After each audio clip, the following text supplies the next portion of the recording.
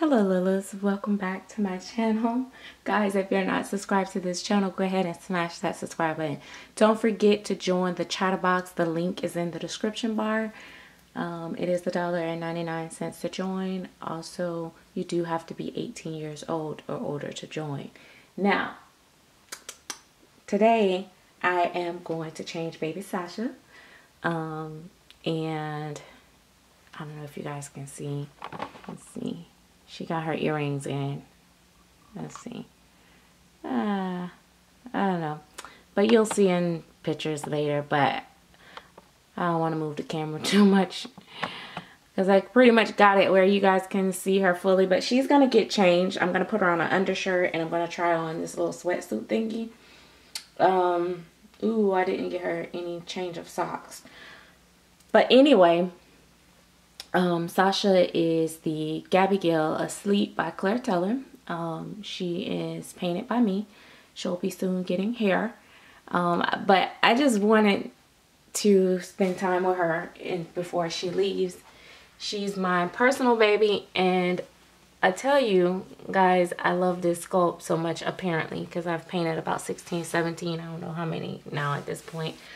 But the one thing about me is that I do like my babies rooted just like everybody else. I'm not really a painted hair person, but a really nicely painted hair baby I definitely can fall in love with. But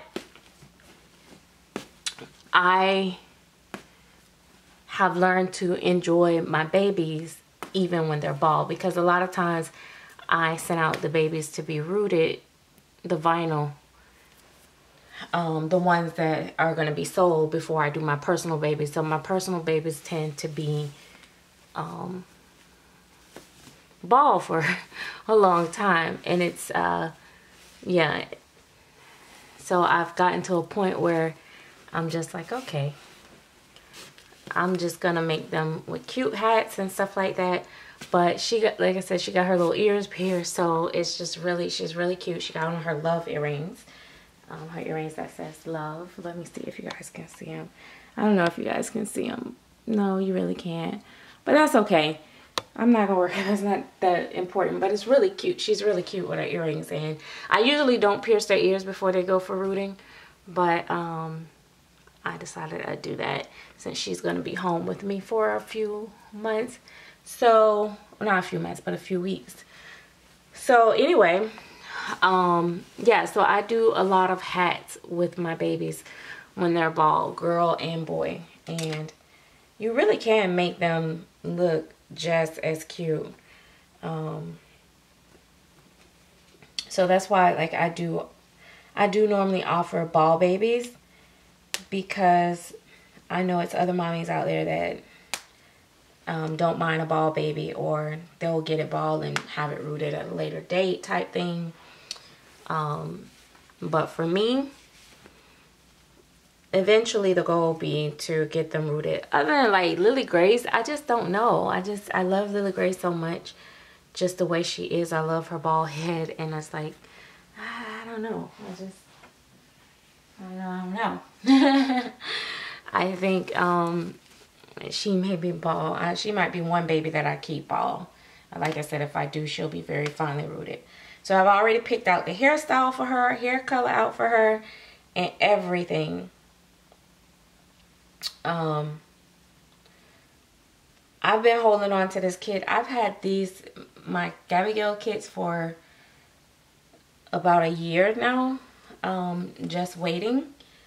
And so, yeah, I have some kits. I have a lot of kits here.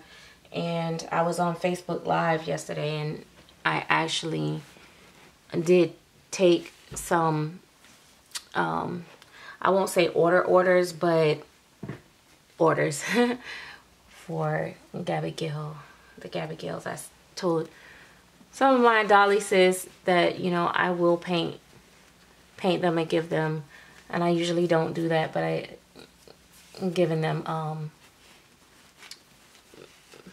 basically we have a verbal agreement, but they're not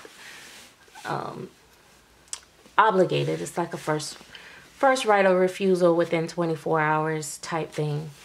But I don't do that often. It's just the individuals that contacted me, I'm very familiar with them in the community, and it's like, okay, because I have so many orders that I have to complete first. I don't want no one waiting. I don't want to hold nobody money type thing. So yeah, this baby looks, I love her so much. I love her actually bald. So here's something really funny that I learned about when I weighted her. Now granted, I weighted her out with desperation, not having the actual enough beads to weight her cloth part. But what I learned is the way that I weighted it with the way I stuffed her with the polyfill, I actually like it. And I don't know, like, I probably won't change it. I probably will just take her head off. I will probably weight her head later. But I probably won't do that, change anything. I probably just take her and, you know, have her rooted. Now, again, it is, it's so funny. Oh my gosh, like I love her so much. Like, I don't know if you guys remember, but I had a baby named Lil Daryl, and he was a drooler. Remember? He was a Gabby Gill. He was kind of in this skin tone range, and I really loved him. But again, like I said, she has a lot more details in her. Like, she has broken capillaries and veining and mottling and all that jazz going on. And so I just really, really, really fell in love with her. And I don't know. I'm just a sucker for the sleepers. I like the awake, but I am a sleeper girl, so I just really love the sleepers. So it's like my favorite babies. So I'm gonna put her in this. Oh my god, I just want to pick her up and kiss her. Oh my gosh, I love her so much. I actually bought some clothes secondhand for my babies the other week or so, and they came and they smell so good.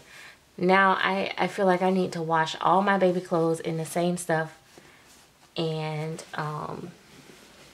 or the cloth bodies. I mean, like, hand wash the cloth bodies in that same stuff, so that my babies have that smell on them, because I just love the way the smell is.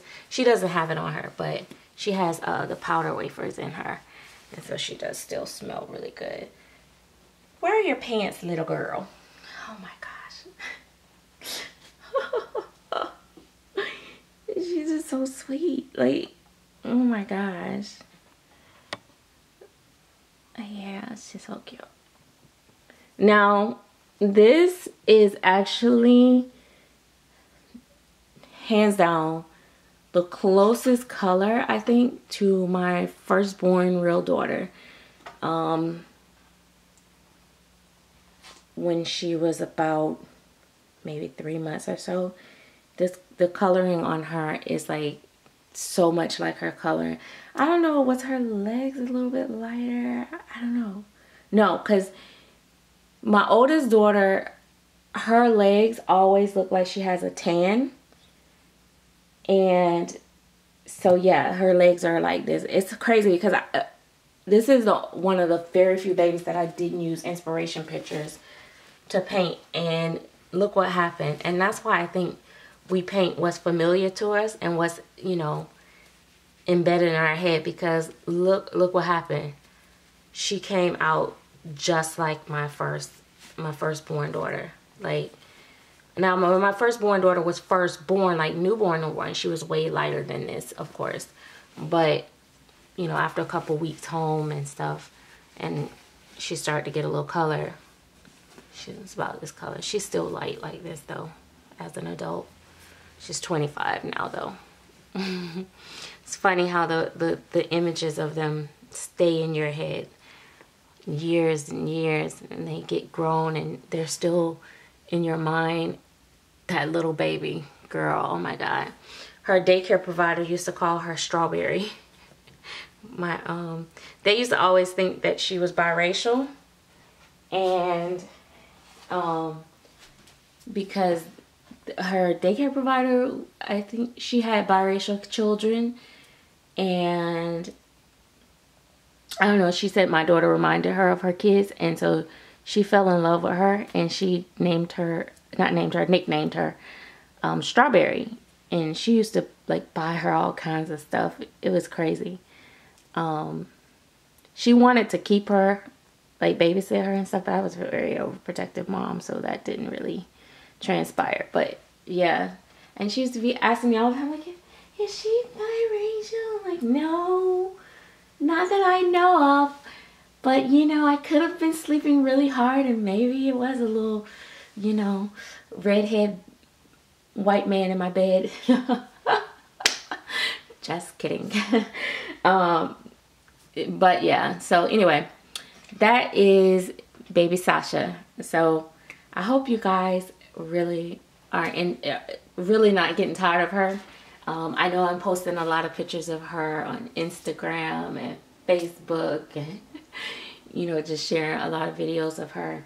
But I don't know, right now I just want to take the time and individually just appreciate my babies that I have. Like, I rarely get any downtime, and this is like when I do my videos, and you know, sometime in between, like if babies are occurring, or you know, I'm working from home, and you know, I get a slow period. That's about the only little downtime I get, and I go and eat, and then I come right back. It's like, you know, it's so when I get a little bit of time, this is what I like to do. But yeah, she fits that really good. I don't know what size it is, but yeah, I was thinking the pants might have been too short, but they're not. So anyway, I know a lot of people make the Gabby Gales look like toddlers. I know the Gabby Gales, a lot of people make the Gabby Gales look like toddlers, but they are still really baby. So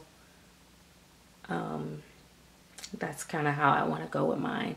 And like I said, I have gotten to the point where I used to be like, you know, oh my God, that's not realistic, blah, blah, blah, blah, blah. I've gotten to the point where it's like, let people do what they love. Because, you know, some of the mommies that I've talked to recently, or heard them, you know, their posts and stuff, they're like, they love like styling hair and stuff. So since they love styling hair, every baby they get, they want to have like a whole bunch of hair, and they don't care if it's not age appropriate or not, because they want to be able to style hair. And for the price of these babies, hell, if you want, you know, do a whole install, you know, 18-inch down to the baby feet, hey, I say go for it, because what they cost, get what you want, you know.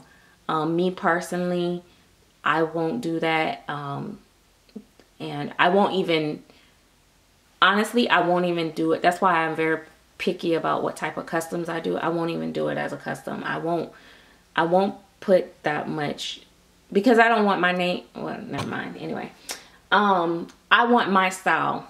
Let me say it worded like that. I want my work to represent my style. Now, if I sell it as a ball baby and you decide to get it slayed and laid and have long hair, that's on you.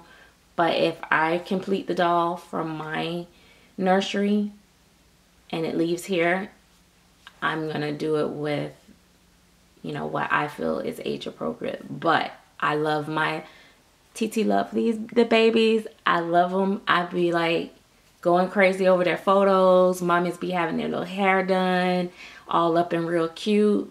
So I'm good. I'm good on that too. It's just like, I'm gonna let you live, let me live type thing. So we kind of respect our boundaries there. And I think that's where, you know, the community began to be great when we start respecting our boundaries and let other people live. Let them have their collection how they want it, and let me have mine the way I want it, type thing. Y'all got that? All right. If y'all got that, y'all the GOAT.